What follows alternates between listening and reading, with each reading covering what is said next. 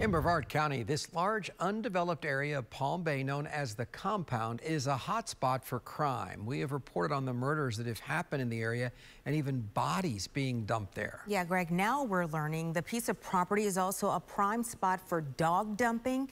Channel 9 Sam Martello spoke with a group of volunteers who are now working to rescue them.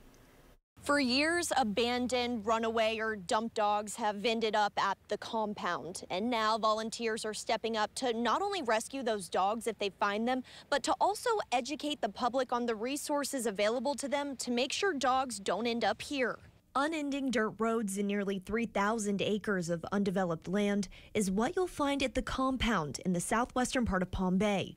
The area has been used increasingly for recreational and oftentimes illegal activities. This property is also being used for dog dumping or as a spot for runaways to come to. Kenneth Bolivan is part of a group of volunteers who have now made it their mission to rescue abandoned dogs found at the compound. We know there's alligators, snakes, coyotes, other kinds of things where a regular family pet would not be able to survive or defend themselves. This month, the group found and saved Luca. He was dumped, emaciated, and in bad shape. They also found Heron. He was a runaway and reunited with his family. A quick search today by Bolivan and another volunteer, Jesse Page, led to an abandoned dog leash and collar. It makes me heartbroken. I couldn't imagine my dog being out here just wondering where I was.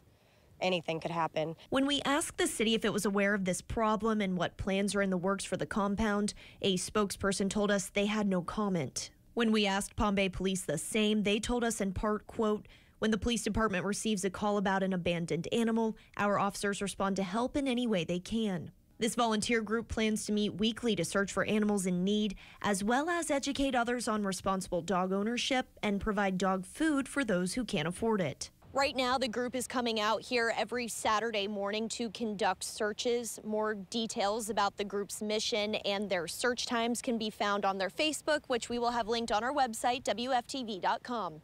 In Palm Bay, Sam Martello, Channel 9 Eyewitness News.